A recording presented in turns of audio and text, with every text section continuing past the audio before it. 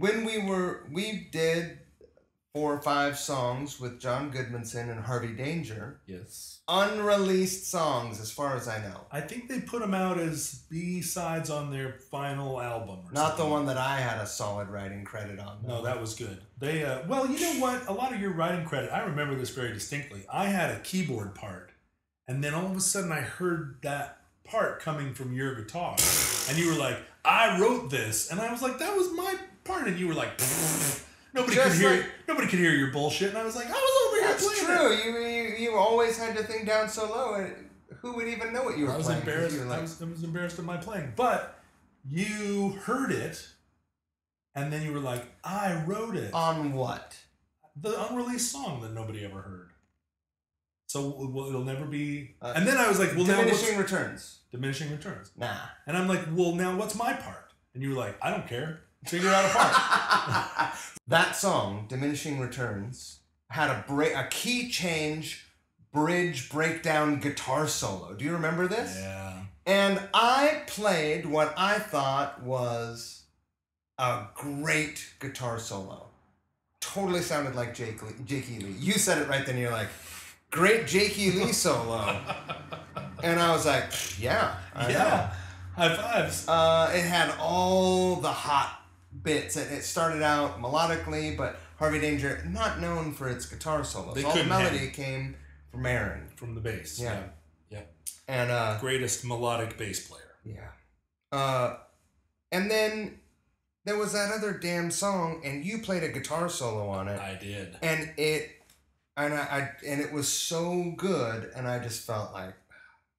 But it was good. It was my style of good, which had no. Who cares about what style it is? Good is good. Yeah, it was. Yeah, and they did put that one out. I think. Yeah, no shit. Yeah.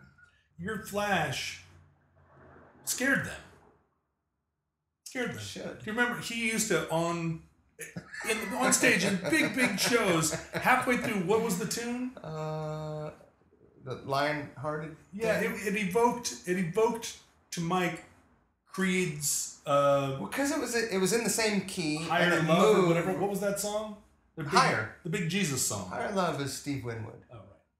Anyway, Mike would just throw the Creed riff in. The Creed lick. I got to tell that story. To Tremonti, the guitar player from Creed. I was like, I played ping pong with him all day backstage at some big festival. I was just like waiting for someone, and he came walking out, and I just had the paddle, and I just pointed at him. And I was like, "You want to play ping pong?" and he got this look on his face, and he was like, "Yeah, sure." And then he just proceeded to, like, for 5 hours straight, destroy me to the point where he's like, "Look, man, I gotta go get some lunch." Right. And I was like, no, one more. And then he just crushed me. And then finally I was like, hey, I gotta tell you a story. I was in this band, Harvey Danger, and we had this song, and I'd throw the Creed lick in. And he was just like, I don't know what that means. Yeah, and I was like, oh, the higher lick in the chorus. I threw the chorus lick in, and it drove him crazy. And he was just like, I don't know. And I thought it was going to be great, and it just went over like a fucking pancake. Well, we were playing big shows then, big shows, and you'd throw it in, and everybody on the stage would grimace like you'd farted. But it was great. I laughed every time. Do you remember every night Jeff Lynne would fire me?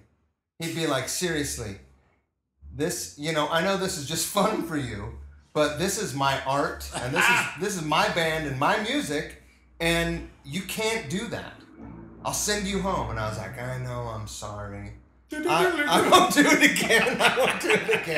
And then I just did it again. I didn't care. He couldn't fire you. I couldn't help it. Yeah, I know. I couldn't help it. It was right there, the low-hanging fruit.